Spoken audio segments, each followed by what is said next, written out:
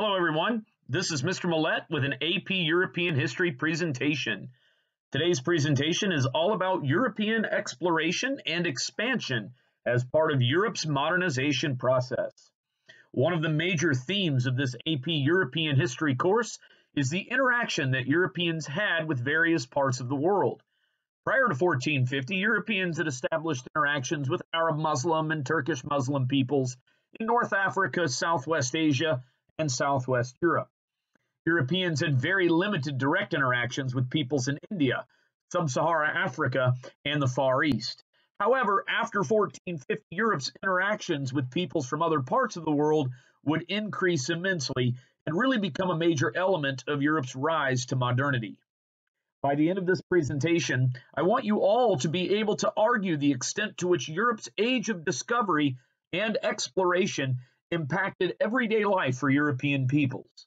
And more formally, you'll be expected to be able to demonstrate your understanding of these 6 learning objectives. 1. Explain the technological factors that facilitated European exploration and expansion from 1450 to 1648. 2.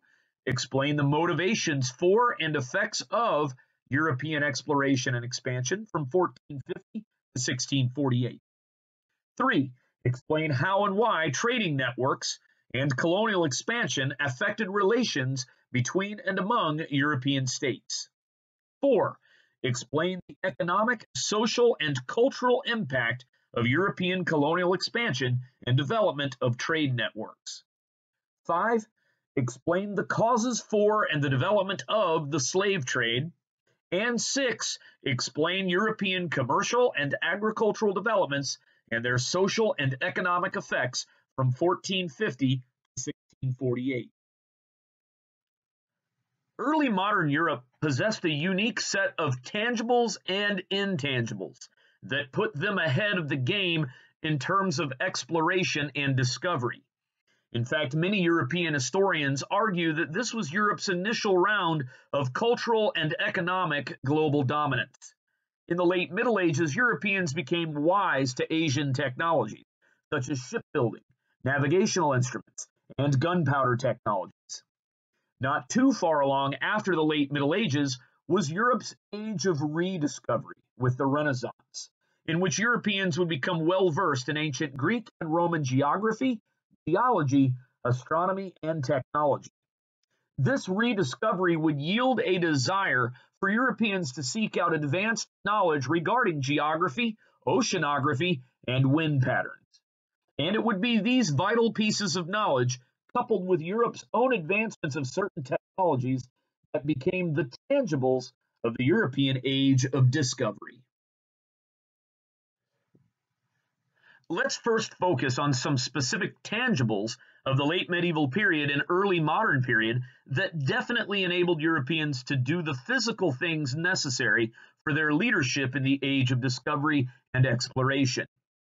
Ship design was extremely important for Europeans to navigate the world's oceans throughout the early modern period, and the 15th and 16th century innovations in ship design and construction propelled Europe's seafaring adventures.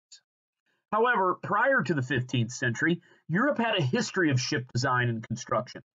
For example, dating back to the early medieval period, Scandinavian ships, such as the Fering, Knar, and Longships, utilized by the Vikings, traversed the North Sea and the northern Atlantic Ocean centuries before the early modern age of discovery and exploration.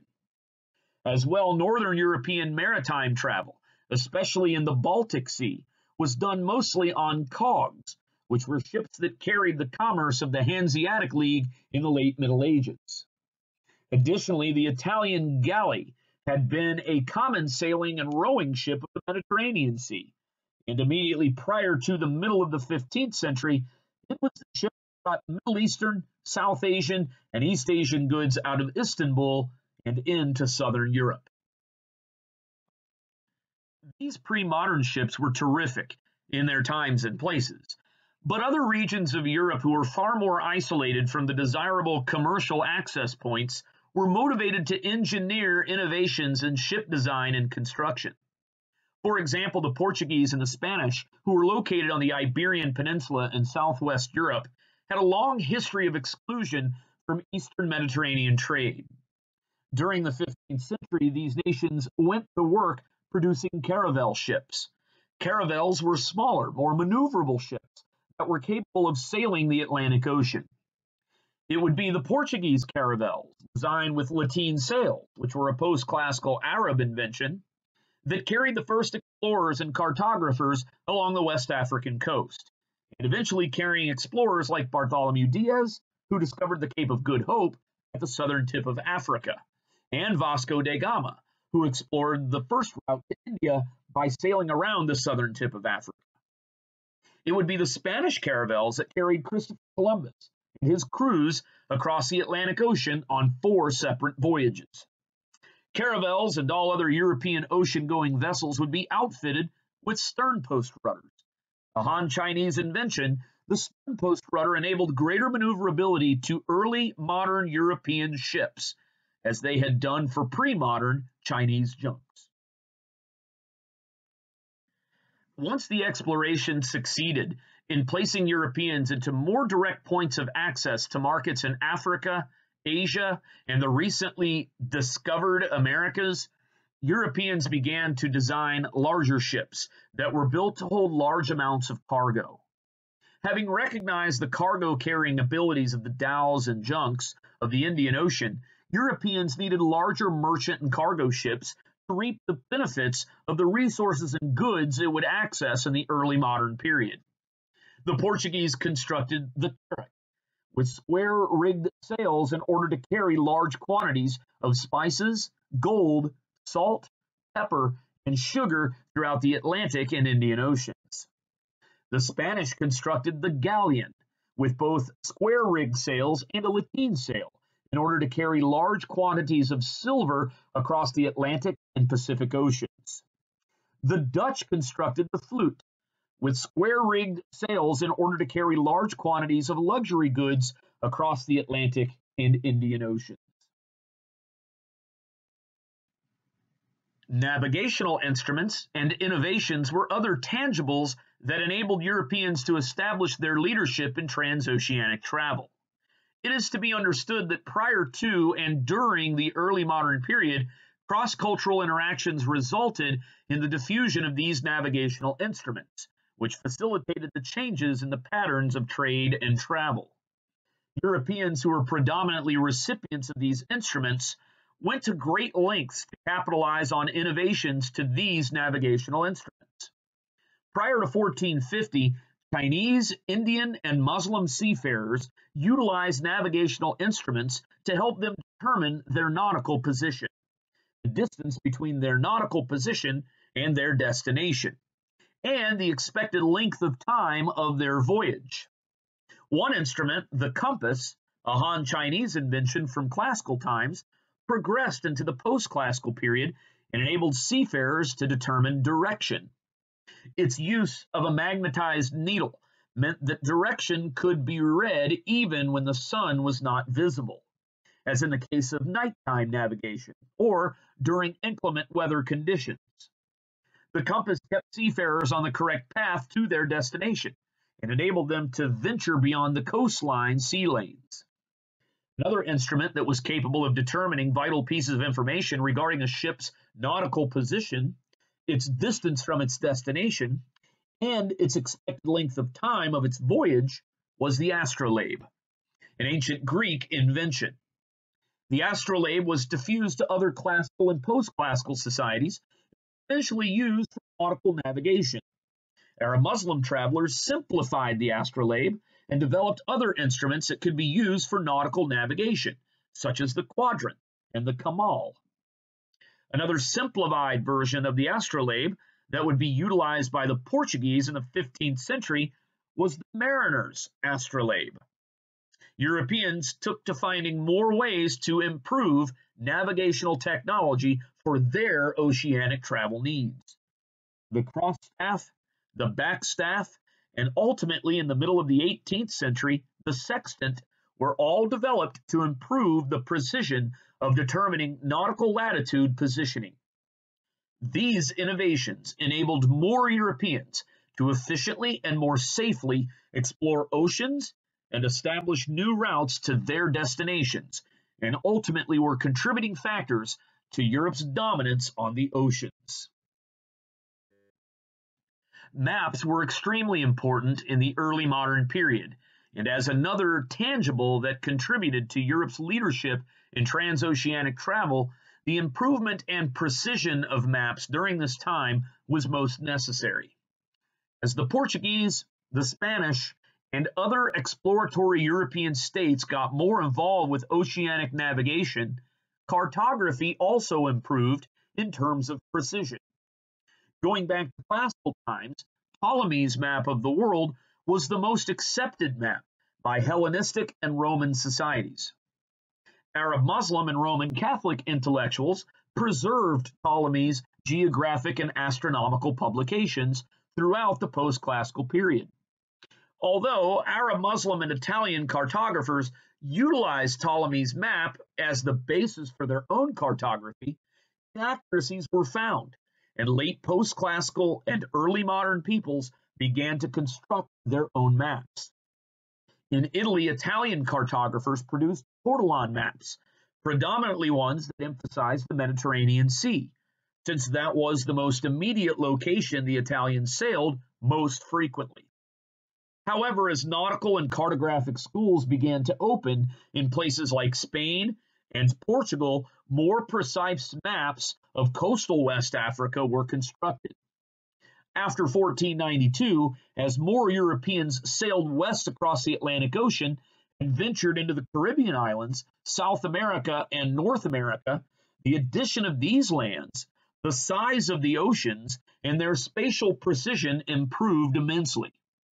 Gutenberg's printing press helped to disseminate geographic knowledge through more improved and precise cartography, which enabled more and more European states to involve themselves in transoceanic travel. Maps and astronomical charts were not the only forms of produced data of the lands, seas, and skies for seafaring navigators. Another tangible was the recorded information of the wind patterns that Europeans studied as they traversed the Atlantic and Pacific Oceans during the early modern period. Much like Persian, Arab, and Indian sailors learned of the monsoon wind patterns in the Indian Ocean complex, Europeans came to learn and record wind patterns of the Atlantic and Pacific Oceans. One example of Europeans mastering wind patterns was known as the Portuguese Volta do Mar.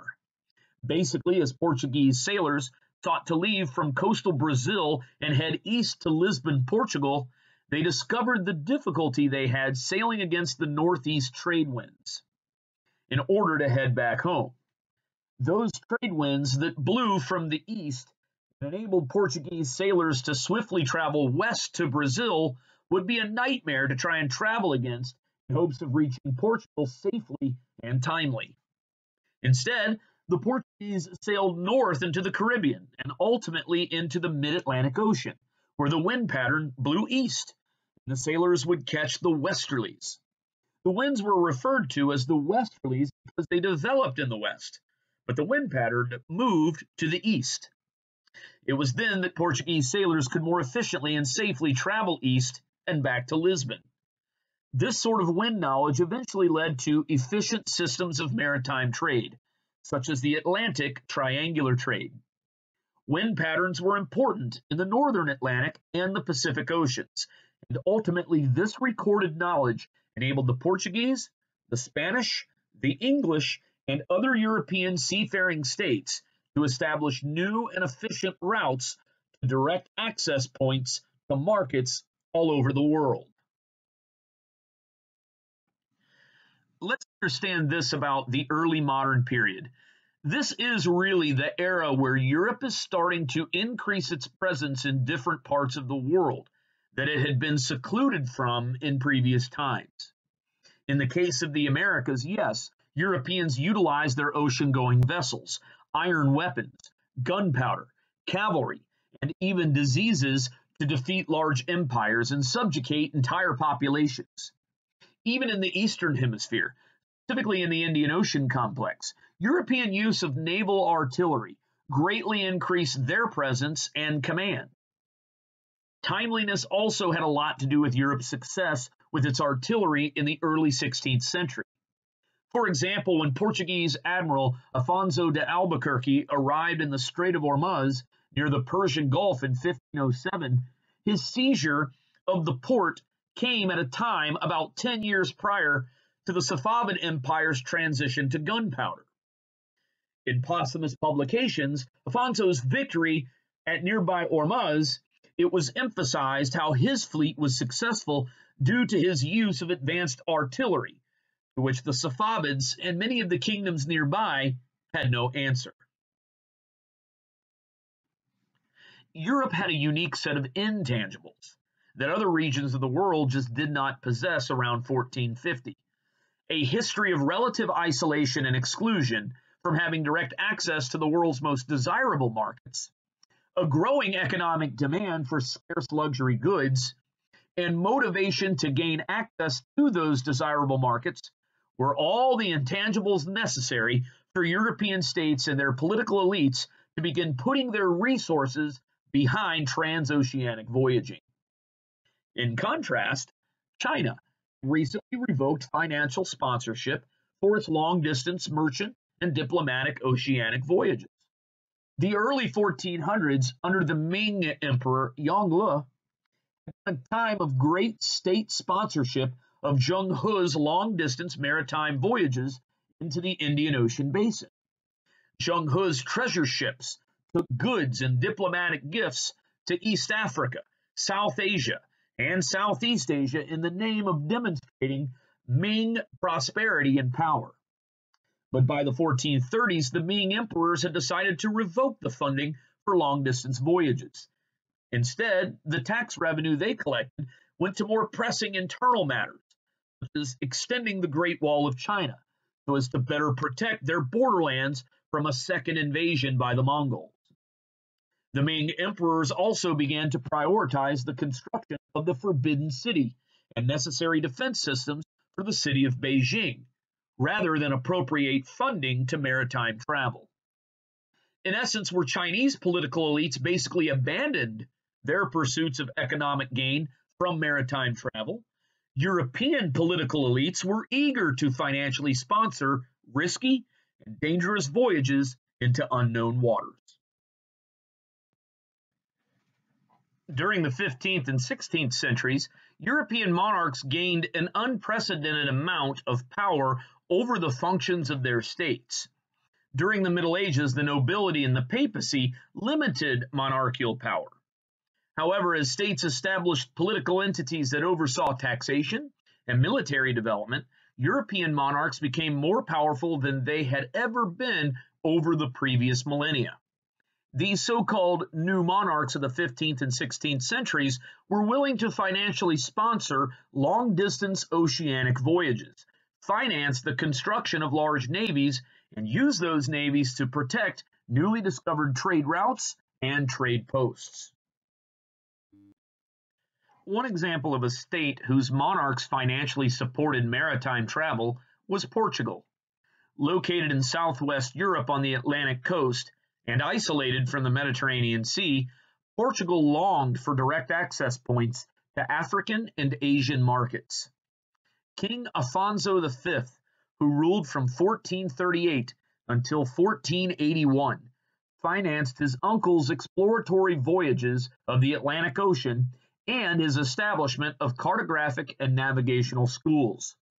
Afonso's uncle was Prince Henry the Navigator, whose cartographic school at Sagres in southwestern Portugal produced precise maps as explorers made their way down the west coast of Africa.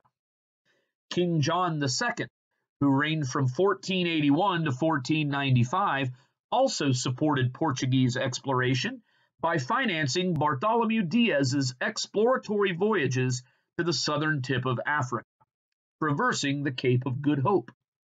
King Manuel I, who reigned from 1495 to 1521, sponsored Vasco da Gama's voyage to India. He also helped to outfit da Gama's fleet with weaponry so as to establish trade posts in East Africa and South Asia. Manuel also financed Pedro Cabral's voyage to South America, which ultimately enabled the Portuguese to colonize Brazil. Lastly, Manuel also financed Afonso de Albuquerque's naval missions into the Persian Gulf. Afonso de Albuquerque successfully took over the island city of Ormuz in the Persian Gulf after defeating a small Islamic kingdom there. Beyond the Persian Gulf, Afonso de Albuquerque also forcibly established trade posts in India and in Southeast Asia, and in 1511 he took over the city-state of Malacca on the Malay Peninsula and inaugurated Portugal's monopoly on the spice and pepper trade. These monarchs helped to establish Portugal's long-lasting trade post empire in African and Asian lands.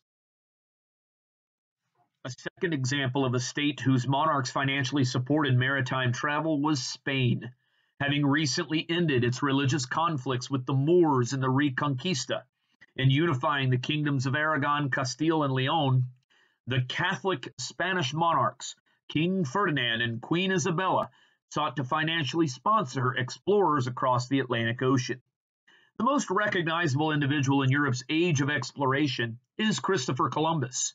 Columbus was an Italian merchant and seafarer from the city of Genoa. Ferdinand and Isabella agreed to finance Columbus's 4 voyages across the Atlantic Ocean. Believing that he could sail west across the Atlantic Ocean and reach the islands of Southeast Asia, Columbus took off as admiral of a small fleet of 3 Spanish caravels, the Nina, the Pinta, and the Santa Maria. Thinking he had made it to the islands near India, Columbus referred to the lands as the Indies. However, he had actually made landfall on the island of Hispaniola, which hosts current nations of the Dominican Republic and Haiti in the Caribbean Sea. Columbus made 3 more voyages over the next decade and ultimately became the viceroy of the Indies in Spain's new transoceanic empire and opened up the Western Hemisphere to Spanish colonization. Ferdinand and Isabella were also in power when Spain and Portugal entered naval conflict regarding oceanic routes and land disputes in the Western Hemisphere. Initially, the 2 nations agreed to a longitude line of demarcation down the middle of the Atlantic Ocean. Spain was permitted to explore and colonize everything and anything to the west of the line of demarcation, while Portugal was permitted to explore and colonize everything and anything to the east of the line of demarcation. Incidentally, Portuguese ships were notorious for traveling into Spanish waters. In 1494, Pope Alexander VI arbitrated the Treaty of Tordesillas and moved the line of demarcation westward from its initial agreed position. This enabled the Portuguese to venture further west into the Americas and ultimately empowered them to colonize Brazil after 1500. Ferdinand and Isabella also sponsored Florentine navigator Amerigo Vespucci in his voyages to the Western Hemisphere. Vespucci landed in present-day Guyana in 1499, and by 1502 he had declared that Columbus had been wrong in believing that he had landed near India a decade earlier. This prompted Spain to use Amerigo Vespucci as the namesake for the South American continent.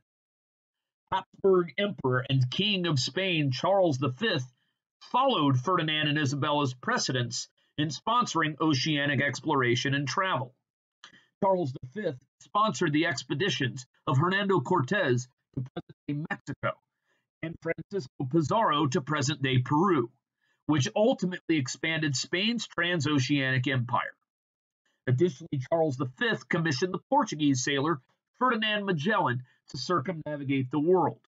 Although Magellan was killed in a skirmish with native Filipinos, his crew ultimately completed the circumnavigation. In a few short decades, the Philippine Islands came under Spanish imperial control during the reign of Spanish King Philip II.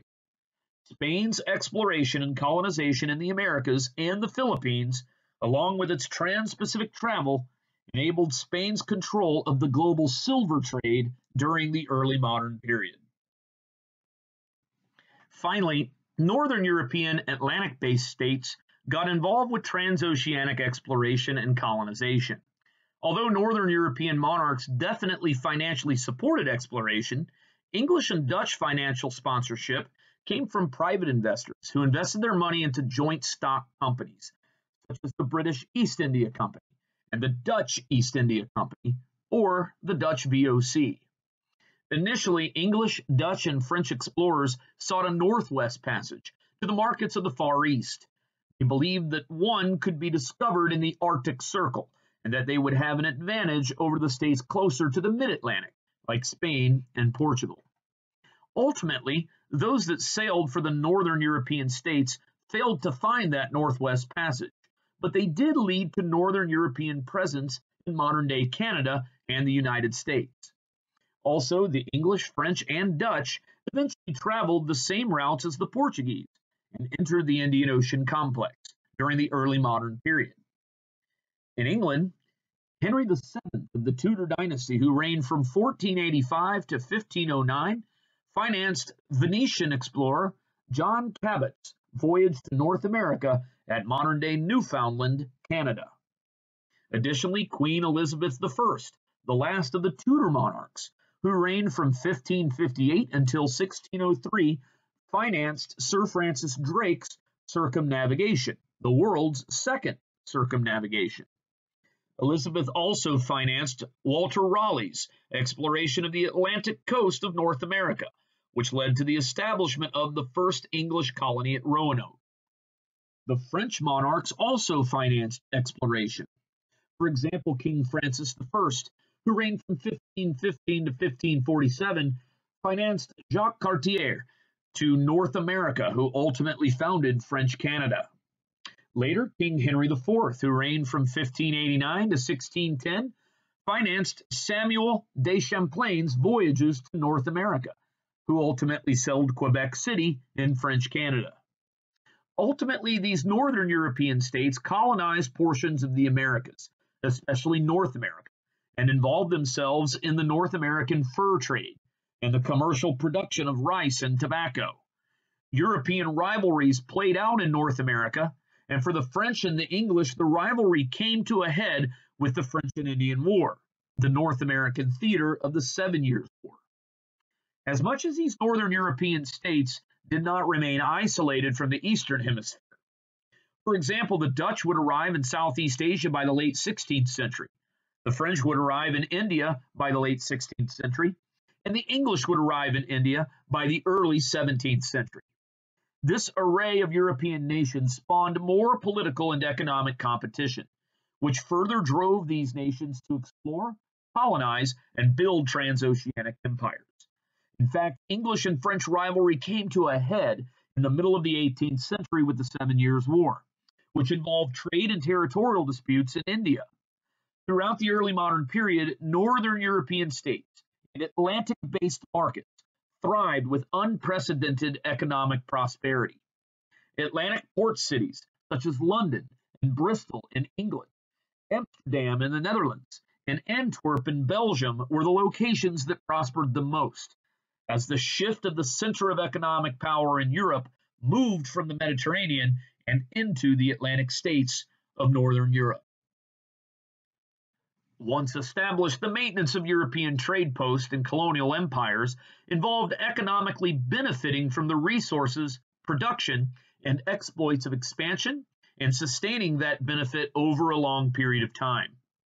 During the early modern period, European transoceanic empires were able to do just that, sustain economic growth over time. One way that European states maintained their trade posts and colonial empires in the interest of economic benefit and wealth accumulation was through the policies and practices of mercantilism. Mercantilism was an economic practice utilized by European states to extract resources, especially precious metals like gold and silver, monopolize trade and markets, and protect national economic interests by raising tariffs so as to increase the state's wealth. Each European state established a system of mercantilism that was in place throughout the duration of the early modern period. Some of those European states utilized that system with high levels of economic regulation and high taxation, while other European states utilized the mercantilist system when economic needs arose. Mercantilism also increased the competition between and among European states, as national economies were measured by the amount of gold and silver bullion in a state's treasury. In essence, European states and their political elites sought ways to establish a favorable balance of trade that kept products exporting abroad and gold and silver being imported into the state's treasuries. Mercantilism, especially through joint stock companies, was also utilized by Europeans in their displacement of Indian and Muslim states' roles in pre-existing economic systems, such as the Indian Ocean complex. Spain, Portugal, and France utilized mercantilist policies more so than the English and Dutch used them during the early modern period. Spain's colonies in the Americas and the Philippines were under the authority of the Spanish monarchy, which made every Spanish colony a royal colony. Since the Spanish monarchy had so much control over colonial production and commerce, its practices of high taxation, trade restrictions, and tariffs were used to ensure that an abundance of bullion made its way into and stayed in the monarchy's treasury. The best example of the application of Spanish mercantilist system was the global silver trade. Spain's colony in South America was also the location of some of the world's largest silver mines. And at its height, Spain controlled 85% of the world's silver. In places like modern-day Peru and Bolivia, silver mining was the priority of the local colonial economy, which complemented Spain's national economic priority. Ever the mercantilists, Spanish monarchs ascertained 20% of all silver mined in the Americas. The remaining silver traversed the Atlantic and Pacific Oceans to the Asian markets of India, Indonesia, and China. Galleons that were strong enough to carry silver from South America and Mexico traversed the Pacific Ocean en route to Manila in the Spanish Philippines. From Manila, Spanish merchants would exchange silver for Chinese luxury goods, such as porcelain and silk, since the Ming Dynasty had transitioned to a silver standard of currency and sought to hoard as much silver as it could. Mercantilism was also utilized in France and in the French colonies of the New World. Jean-Baptiste Colbert was the Minister of Finances under French King Louis XIV. Colbert promoted a type of mercantilism that sought to increase French production and commercial activity, protect the French economy by raising tariffs on non-French imports, and encouraging foreign manufacturers to settle in France so that France could monopolize fur, linen, glass, and mirror industries. Colbert was also in power during the time of French exploitation of the fur trade in North America, and his mercantilism promoted the movement of more French settlers into North America, encouraged more interactions between French settlers and Native Americans, and a drastic increase in the trapping and trading of fur pelts and their distribution to Europe and abroad. Dubbed the soft gold trade, the fur trade brought enormous wealth to France and other participating European empires, such as England and Russia. Russia's expansion into Siberia and Alaska brought enormous wealth to Moscow, and the Romanov dynasty thanks to the soft gold trade. The English and the Dutch utilized systems of mercantilism, but neither state utilized their system to the extent of the Spanish, Portuguese, and French. In essence, many private investors and colonial settlers benefited from the relative lax economic regulations. In the English colonies of North America, a colonial period of salutary neglect characterized the late 17th and early 18th centuries. In essence, the English government extracted minimal taxes and enacted minimal trade regulations and restrictions, which economically freed up the colonists to produce and profit in North America. However, when the time came for England's government to benefit from its colonial exploits, England would impose heavy taxation and trade restrictions and regulations so as to extract resources and profit from its North American colonies. The best example of this break from salutary neglect and transition toward mercantilism was during the 18th century, after England had accrued enormous debt to its allies in conflicts such as the War of the Austrian Succession and the 7 Years' War. This change in economic policy led directly to the American Revolution in the 1770s.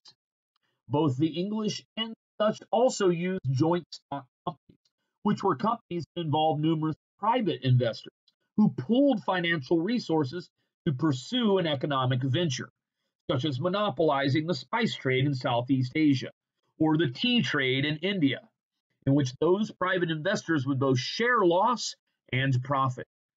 Joint stocks, such as Dutch VOC and the British East India Company, were protected by their respective governments and were granted immense authority when it came to economic policy in distant lands.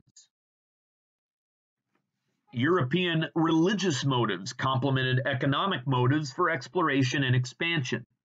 European cultural traditions were transported to coastal West Africa, the Philippines, and the American colonies, as Europeans established their transoceanic empires.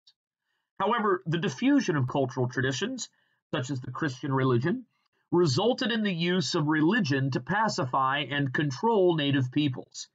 This was especially true in the case of the Latin American colonies that were maintained by the Spanish and the Portuguese. Catholicism, which had been facing a great challenge during the 16th and early 17th centuries with the popularity of Protestantism, was a unifying cultural force of the diverse peoples of Latin America. Conquistadors like Hernando Cortés viewed the native practices of bloodletting, human sacrifice, polytheism, and idolatry as barbaric and godless ways. They went to great lengths to outlaw those types of practices, even if it meant using force and violence. The Jesuits were the most aggressive Catholic missionaries of the time, and they would aggressively convert Native Americans to Catholicism and help to stamp out their native practices. Over time, strong Catholic communities included Mestizo and Native American populations, and in current-day Mexico City is the Basilica of Our Lady of Guadalupe, which was established during the colonial period as more and more Native and Mestizo peoples were drawn to Catholicism. In the Latin American colonies, there was very little room for religious tolerance and coexistence. What little room that was allocated for Native Americans to retain their religious traditions was done in secrecy, under the threat of torture and execution if caught by Catholic colonists. Therefore, Spanish and Portuguese forcefulness and expectations of religious conformity was the applied method when it came to maintaining social order within the Latin American colonies. Between 1450 and 1648, Europe was experiencing its first round of global cultural diffusion, as well as its first round of global economic dominance. As European nations established commercial networks among Africa, Asia, and the Americas, the world entered into an unprecedented amount of exchange in goods, flora, fauna, and disease. That exchange, known as the Columbian Exchange, led to great demographic and economic benefit for European societies, which ultimately began the shift toward European economic dominance. Europeans introduced a variety of new plants and animals into the Americas, such as wheat, cattle, horses, pigs, and sheep. Additionally, Europeans introduced lethal diseases such as smallpox and measles, which facilitated European subjugation and destruction of indigenous peoples in the Americas. From the Americas, Europeans were introduced to new plants and animals such as tomatoes, potatoes, squash, corn, tobacco, and turkeys. Potatoes and corn became common staple crops in European diets, which helped to increase populations over the duration of the early modern period. By the beginning of the 18th century, transatlantic African slave labor had become the most dominant form of coercive labor in the European maritime empires in the Western Hemisphere. In many ways, Europeans tapped into pre-existing African labor systems and then altered and intensified the patterns and volumes of African slavery. Slavery and dependency was innate in African culture, as it had been a big part of post-classical African and Mediterranean societies. Beyond that, pre-modern African slavery had included the exportation of African slaves out of North and East Africa into Southwest and South Asian societies. As Europeans, such as the Portuguese, arrived in coastal West Africa, African states and kingdoms began to actively engage in the slave trade with European slavers. African slave raiding became commonplace for powerful West African kingdoms, such as Congo and Ashanti, to utilize their strong positions over weaker, lesser politically developed African societies. These powerful West African states became dependent on gunpowder and other manufactured goods from Europe, and it was those European firearms which were exchanged for African captives that enabled these powerful West African states to continuously enact slave raids against vulnerable societies within the region. Europeans found that African males were better suited for plantation and mining work than Native Americans, as Native Americans had no real experience in deep mining and commercial agriculture that many West Africans experienced. Additionally, Native American labor was not suitable for plantation and mining work because of their inability to fend off diseases that were introduced into the Western Hemisphere via the Columbian Exchange. West Africa's seemingly endless source of slaves, its proximity to Europe, the Caribbean, and North and South America, garnered efficient transport of slaves across the Atlantic Ocean as part of the triangular trade. The lengthy step-by-step process of transatlantic slavery became an efficient and voluminous process, and it is important for students of history to recognize that every step in the process was intentional, purposeful, and methodical. Initial steps in the transatlantic slave trade included the slave raids led by powerful West African kingdoms, such as Congo and Ashanti. These types of kingdoms preyed on smaller, more vulnerable West African villages that existed inland. Captured Africans would be transported by the raid party to the coastline of West Africa. Some African captives were kept in barracones, which were canopy shelters in which African captives were chained to while awaiting European slave ships to arrive. In fact, many barracones were owned by Africans, and eventually some would be owned by Europeans as more and more Europeans arrived in coastal West Africa. African captives were traded to Europeans for European manufactured goods, mostly weaponry, such as firearms. The captives were then placed in the cargo holds of large European slave vessels. These cargo holds were tightly packed with as many slaves that could possibly fit into the ships. Next, the slave ships set sail across the Middle Passage, which was the long, arduous journey of Africans to the Western Hemisphere. Many African slaves died en route to the New World, and some historians of African slavery estimate that approximately 4 million captives died before ever reaching the Western Hemisphere and being sold into slavery. Many African slaves attempted mutinies aboard European slave ships, but few ever succeeded. Most slaver ships headed for the Caribbean and South America, specifically English Barbados, Spanish Cuba, French Saint Dominique, and Portuguese Brazil. Once in the Western Hemisphere, Africans were sent to slave auctions to be auctioned off to plantation and mine owners throughout the New World. Africans were dipped in grease so as to make their appearance healthy and physically fit, so that they would be auctioned. Finally, slaves were moved to their respective plantation or mine to carry out the difficult labor of the European maritime empires of the Western Hemisphere. Ultimately, transatlantic slavery had multi-regional consequences. But in terms of Europe, European society's increasing demands for Western Hemispheric crops were met due to the productivity of African slavery during the early modern period. Additionally, the European control of global trade increased drastically due to their domineering role in the African slave trade. Thus, the material well-being of Europeans increased over time due to the volume and productivity of African slaves in the European maritime empires in the Americas.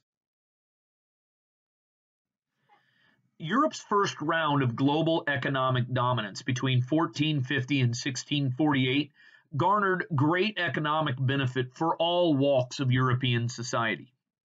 Innovations in banking and finance promoted the growth of urban financial centers and a money economy within European societies. For example, Italian merchants began utilizing double entry bookkeeping so as to keep accurate accounts of their debit and credit histories. This practice enabled a greater frequency of money lending and purchases, which enabled greater market activity. Furthermore, commercial activity increased with the rise of private investment companies, specifically joint stock companies, such as the Dutch East India Company and the British East India Company. These companies enabled entrepreneurs to invest their money in long-distance ventures, such as spices, cotton, pepper, and tea, in hopes of jointly shared returns of profit. These companies were also fail-safe when it came to financial loss, as the losses were also shared jointly among investors. This commercial revolution sparked the rise of Europe's bourgeoisie, a new class of economic elites whose wealth was not necessarily based on land ownership, as in the case of Europe's nobility, but rather whose wealth was based on the amount of financial capital an individual owned. Europe's establishment of planter societies throughout the Americas also helped to alter the agricultural practices within European societies. Within Europe, agriculture became more commercialized than ever before.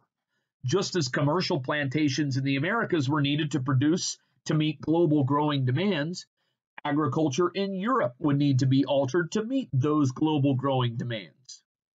The feudal practices of village commons and manors were beginning to be outdated, as they were deemed to be underproductive compared to the commercial plantations abroad. Additionally, archaic labor systems, such as European serfdom, was deemed underproductive, since surplus was mainly enjoyed by the nobility, while the laborers merely retained subsistent levels of production. In some parts of Europe, such as England, enclosure movements began, which led to the privatization of village commons and other communal farmlands. The purpose of the enclosure movement was to increase the productivity of these lands, so that those who invested in these lands could earn large profits from increased productivity. Consider the consequences of Europe's age of discovery. Did its benefits reach every level of European society? Did its negative consequences reach every level of European society? Did a more commercialized and productive Europe make Europe a place of prosperity, stability, and tranquility?